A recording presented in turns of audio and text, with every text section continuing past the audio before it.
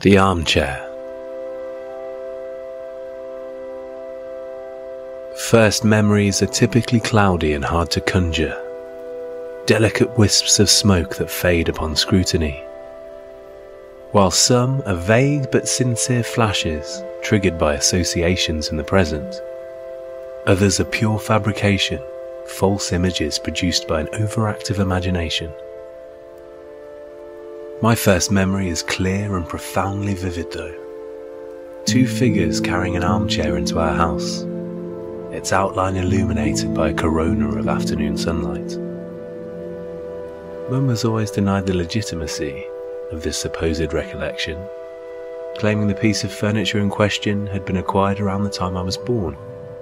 You couldn't possibly remember that far back, she asserted, to which my father simply shrugged.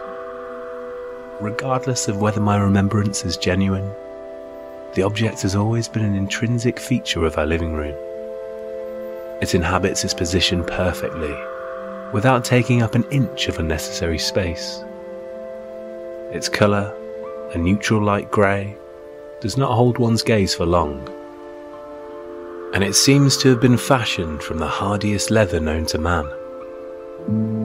During the armchair's uncertain yet unquestionably long lifespan, it has not borne so much as a tiny scuff or scratch.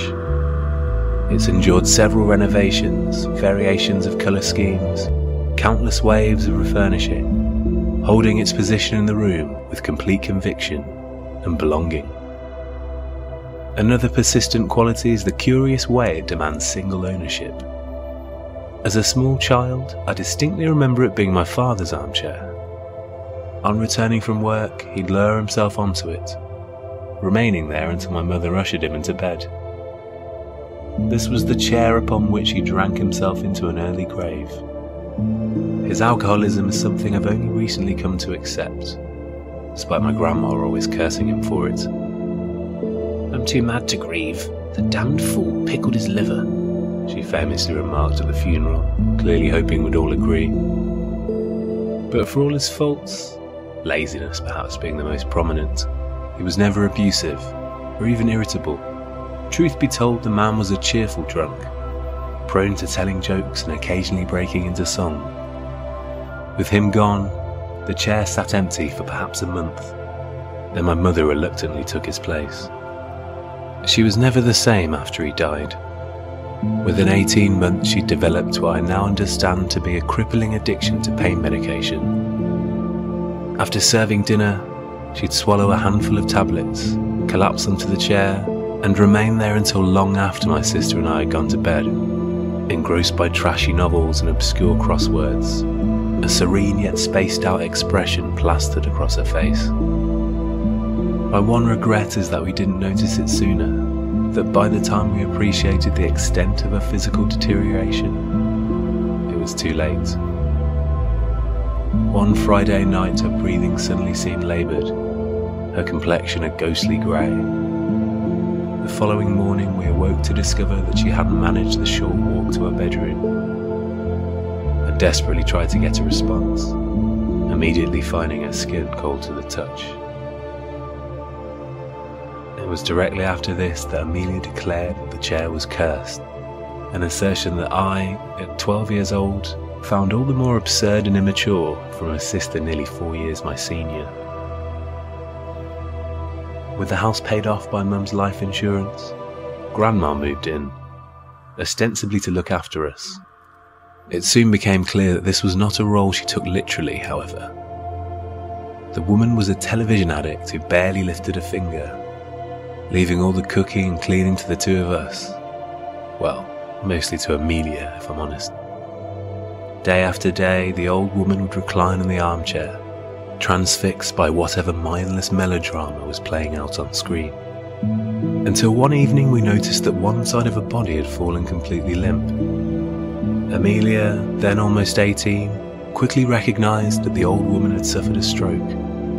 Evidently, it was a significant one, because she did not survive the journey to the hospital.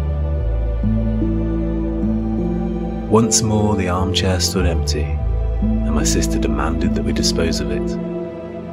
"But it's in perfect condition," I couldn't help arguing. "The thing was pristine. Despite being the oldest piece of furniture in the room, it strangely seemed the newest, and upon taking measurements, I discovered that its dimensions were perfect for the little recess in which it resided. After trawling the internet for weeks on end, I could find no appropriate replacement. So the armchair stayed, and we ditched the 3-seater Chesterfield instead. Amelia picked out a comfortable corner sofa, which she immediately claimed the left side of, as this was in direct eye line with the TV. My side was not, and after a few weeks my neck began to ache.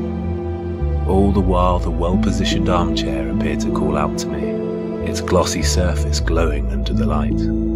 Each day the thought crossed my mind of just giving in, of accepting the siren call, and ignoring my inane and superstitious sibling. It felt ridiculous to resign myself to chronic discomfort because of her strange delusions. But she continued to reference the curse, and I continued to give in to her. "That thing is evil," she would snap whenever she caught me peering at the chair. "Everyone who sat in it has died."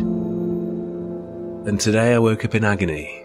With each spasm an electric jolt ran down my neck. On finding that the pain medication offered no relief whatsoever, I decided something must be done. We need to re-evaluate the seating arrangement. I texted Amelia from school. "Easy fix," she replied. "Get rid of the armchair." I tutted and slammed my phone down on the cafeteria table. She was insufferable. Even though we'd both gone through the same hardships, I hadn't lost my ability to be rational. I readied myself for an argument on my walk home. But when I entered the house, I found myself lost in a daydream, strangely unaware of my own actions. I turned on the TV and paused for a moment. For the first time in days, weeks even, I felt no pain or discomfort in my neck. Then I froze, realizing where I was sitting. Amelia entered the house a few minutes later. When she appeared in the living room, her backpack dropped to the ground with a thud. "How could you?" she was screaming. "How could you? How could you? How could you? How could you? How could you? How could you?" Suddenly I didn't recognize the eyes glaring back into mine. What had always been hazel now appeared black and inhuman. She leapt forward, pinning me to the chair. Taller and stronger as she was, I barely offered any resistance. As her hands wrapped around my neck and started to squeeze, a vivid image appeared in my mind. 2 figures carrying an armchair into our house, its outline illuminated by a corona of afternoon sunlight. But the sunlight turned to flames, which momentarily flared, radiating an ancient kind of evil. Then everything slowly faded away.